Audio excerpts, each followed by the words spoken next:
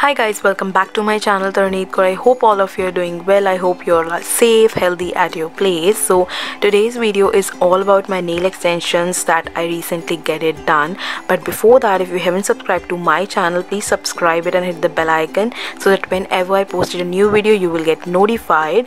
So now let's see from where I got my nails done and how I get my nails done. So I got my nails done from this Bella Nails and Academy. This is in Rajouri Garden, New Delhi. It's in main Rajouri Garden market. So you can get your nails done, you can get your hair extensions, eyelash extension, tattoos, permanent makeup. You can get all these kind of services done here. And but I only get my nails done from here. And also like out of 100, like 90 times I got my nails done from here. उसका यही strong reason है कि यहाँ पे product quality बहुत अच्छी है. Product quality बहुत ज़्यादा matter करती है. I know पैसे भी matter करते हैं. Normal to high range है यहाँ पे, but obviously quality भी बहुत ही ज़्यादा matter करती है. मैं difference देख चुकी हूँ already.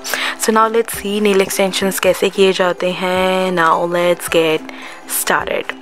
सो सबसे पहले एक पुशर की हेल्प के साथ जो आपके क्यूटिकल्स हैं उसको पुश किया जाता है ताकि जो आपका नेल है उसको बिल्कुल एक इवन बेस आए, उसका एक एक इवन लुक आए.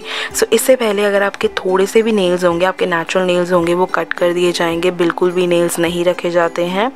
सो देन ये क्यूटिकल्स पुश किए जाते हैं क्योंकि जब एक्सटेंशंस लग जाते हैं तो बिल्कुल भी अच्छी लुक नहीं आती अगर आपका जो नेल है वो बिल्कुल भी इवन ना हो तो. सो बिल्कुल ही पेनलेस प्रोसेस है. पेन तो होती ही नहीं है ना बिल्कुल भी, अगर किसी को लगता हो बिल्कुल भी नहीं होती है.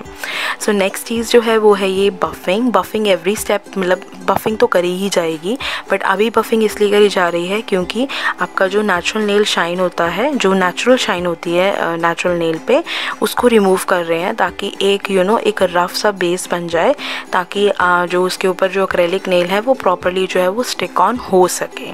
सो बेसिकली ये प्रेपिंग करी जा रही है. Prepping is very important. सो यहाँ पे प्रेपिंग करी जा रही है ताकि एक्सटेंशन लग सके.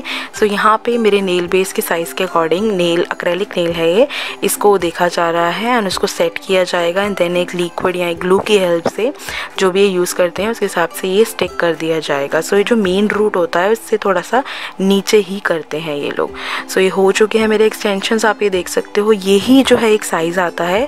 फिर आप अपनी विश के अकॉर्डिंग जितना भी आप कम रखना चाहो या जो भी आप शेप लेना चाह रहे हो उसके अकॉर्डिंग आप जो है कटिंग करवा सकते हो. सो ऑब्वियसली अब मैं कटिंग ले रही हूँ. यहाँ पे मैंने कॉफिन शेप करवानी है, सो उसके अकॉर्डिंगली मैंने शेप ली है. ज़्यादा लेंथ में कैरी नहीं कर सकती, सो इतनी लेंथ मैंने कैरी करनी है. This is not the coffin shape, ये सिर्फ कटिंग हुई है. अब यहाँ पे शेपिंग हो रही है, बफिंग हो रही है, इवन किया जा रहा है, प्रॉपर शेपिंग दी जाएगी.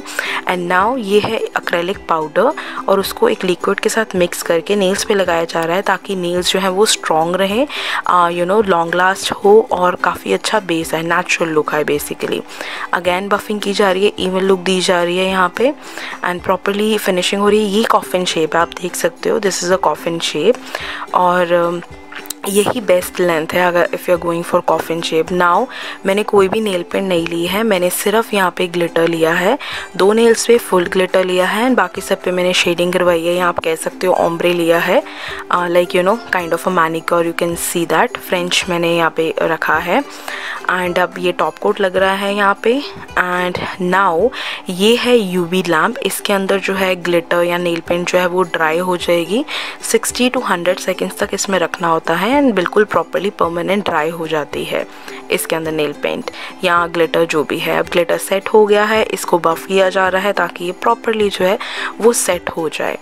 सो नाउ आप देख सकते हो मेरी नेल्स हो चुके हैं और बहुत ही ज़्यादा अच्छे लग रहे थे. I got this done like first time मैंने ऐसा ग्लिटर लिया है और अच्छा लग रहा था काफ़ी, मेरी आउटफिट के साथ काफ़ी अच्छा लग रहा था.